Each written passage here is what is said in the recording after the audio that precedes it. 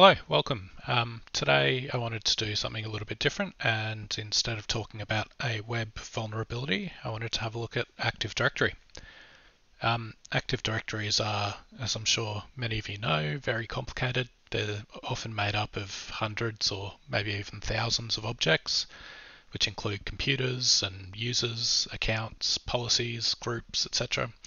And all of those objects have different relationships with one another, which makes it like a really complicated network that's very difficult to sort of keep track of and maintain good situational awareness of. And that's where a tool named Bloodhound comes into the picture, which is a really powerful tool for attackers, but also for defenders. So that's what I wanted to take a look at today. So what is Bloodhound? Bloodhound's a tool basically that graphically will represent the Active Directory environment, and it presents it in a really sort of intuitive way with nodes and edges, which are the relationships between those nodes. And it's also got a whole bunch of built-in tools and queries that make discovering attack paths and weaknesses really straightforward for both defenders and attackers. So today I'll be doing a demonstration of Bloodhound. I'll start by doing a quick walkthrough of the setup. Then I'll demonstrate the collection process for gathering data, and then demonstrate Bloodhound in action. So talking about the setup, I've built a bog standard Windows Server 2019 with an Active Directory and made it the domain controller. If I have a look, I've then run a automated tool called Bad Blood, which generates a whole bunch of fake data, users, groups, permissions, all sorts of things. Hundreds of different objects, and makes some of them deliberately vulnerable. And it's just a way of creating a test environment to play with Bloodhound. And that's on the same network as my attacker machine, which is a Kali Linux box. So moving on to talking about collection, pretty much any Active Directory user can be used to collect the information for Bloodhound, and there are a few limitations, like privileged session information. There's some detail in GPO info that you might not be able to get without administrator privileges, but for the most part, even a low privilege user will be able to collect all the information that you'll see today, certainly. And it's also possible to collect the information from a non-domain joined computer. All you really need is valid credentials for any user of a domain. There are a whole bunch of different collection methods, but predominantly the recommendation from Bloodhound is to use the approved tool, which is Sharphound. It's a C# tool and uses a mixture of Windows API functions and LDAP queries to gather the information that it requires. Sharphound will be flagged in most situations by antivirus and defender, in spite of the fact that many blue teams or defenders use this tool, but it's absolutely possible to run it directly from memory, or even, as I'll demonstrate today, run it remotely. So the first thing I'm going to do is, you'll see I've created a user called basic user. It is as default as it's possible to make. There are no particular permissions. It's literally just a member of domain users, and so it's a generic user account, and I'm going to use credentials for this account to demonstrate collecting all of the domain controller information. So the first thing I'm going to do is get a Kerberos ticket granting ticket.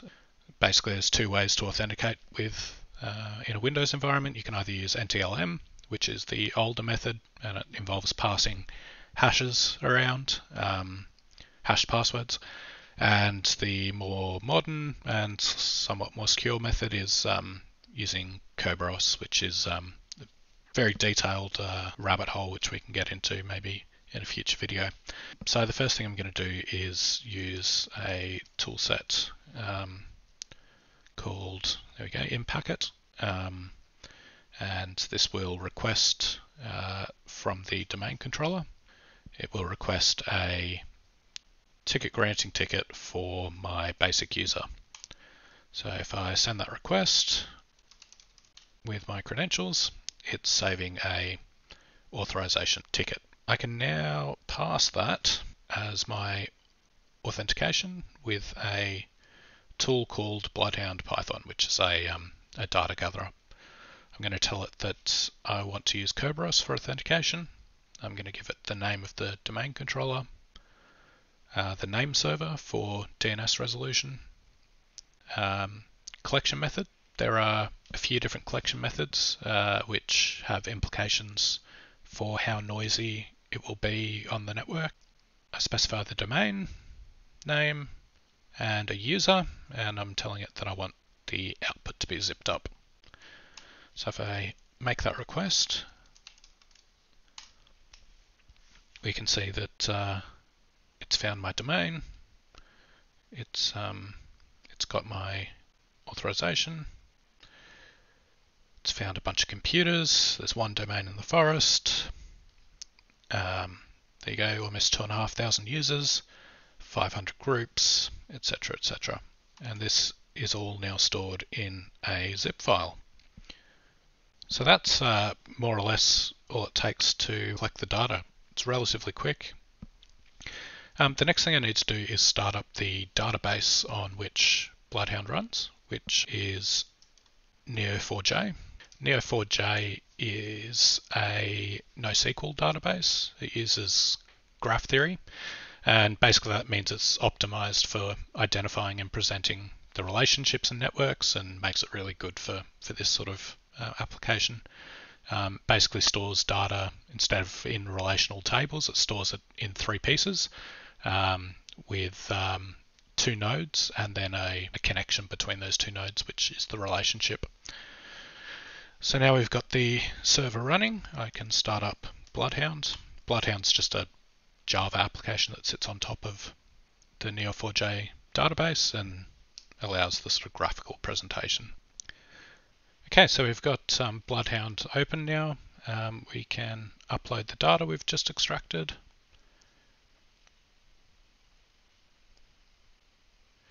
And within that zip file, we can see that there's a sequence of JSON files. So that's the results of the LDAP queries and the information that's been gathered. It's just held in JSON form. And now that's uploaded, we have our database. So to start with, I'm just going to grab the domain object itself, which is the root object of the domain. And by selecting a node, it will bring up information on the left-hand side in this window, which includes overarching statistics, I suppose, information directly from the Active Directory about that object, and then the results of some automated queries, including group membership, trusts, inbound and outbound, control rights, etc. So that sort of information can be used to drill forward and backwards throughout the domain. But to start with, I'll just select map OU structure, and this will map a single view of the entire domain. So if I just hide that.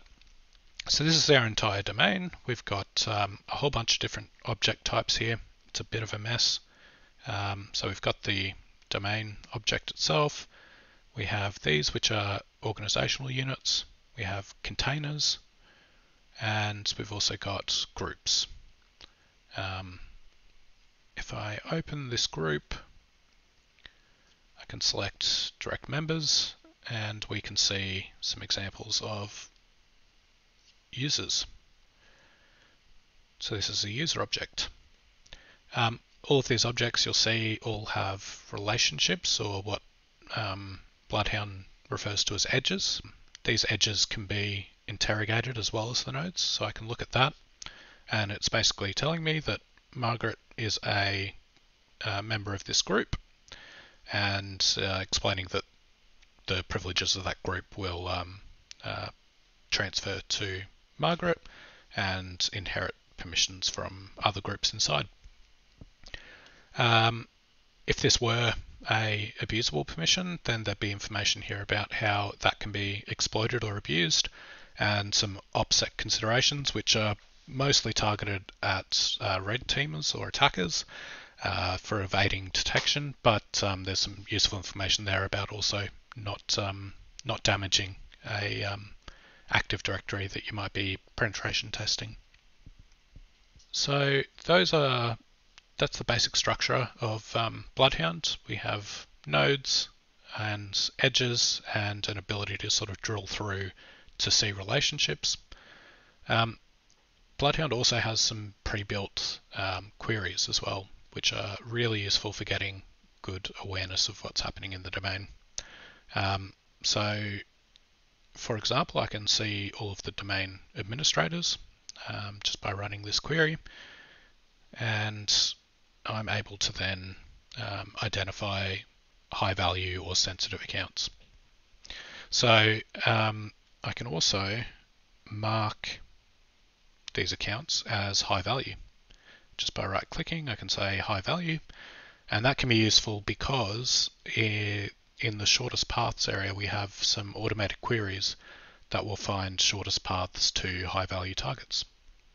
So if I mark this as high value, it's kind of equivalent of a defender marking it as a highly sensitive account. We've also got, there are a lot of automated queries here. I won't run through all of them, but you can see that they focus on categories of abusable privileges, users who can read lapse passwords, computers with unsupported operating systems, foreign group memberships. We have Cobra Roastable and AS-Rep Roastable accounts. So with a single click here, I can get all of the AS-Rep Roastable users.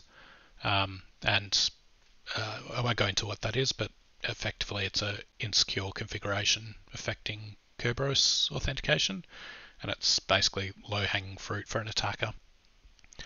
And there you go, we've got a lot of AS-Rep Roastable users. We also have the paths that I mentioned earlier, so we can look at shortest paths to domain admins, which will probably be a bit of a mess. But there's this gives you the information to then be able to drill through and identify relationships and permissions that could be abusable. Okay, so outside of the generic pre-built analytics queries that you can run, you can also do specific searches to pathfind your way between two nodes. So let's say you had ownership or credentials of a particular user and you wanted to get to a target, or there was a high value target in particular that you were after, you'd be able to map out a route between those two nodes. And to do that, we'll select the pathfinding option in the top here. We'll select a user. Let's pretend that we have control of let's Eddie Kirkland, and we wanted to get to, let's say, control of the domain. And here we go. So we have Eddie Kirkland. Eddie Kirkland has generic all. Now I can drill into this and understand that this is effectively full control, and I get a full walkthrough of how I might abuse those privileges, forcing a password change, targeted Kerberos. I can do this from a Linux or a Windows box, and some additional information including references to do further reading. Okay, so as you can see, we've got a pathway all the way through to domain controller, and DC Sync, for anyone interested, is a way to dump all of the Active Directory users' credentials from the local security authority, and in this instance was the goal, and so this would be our pathway to achieving that goal, or as a defender, these would be permissions that we would want to audit and review to avoid this potential privilege escalation pathway. There isn't a lot of variability here in the relationship types or permission types.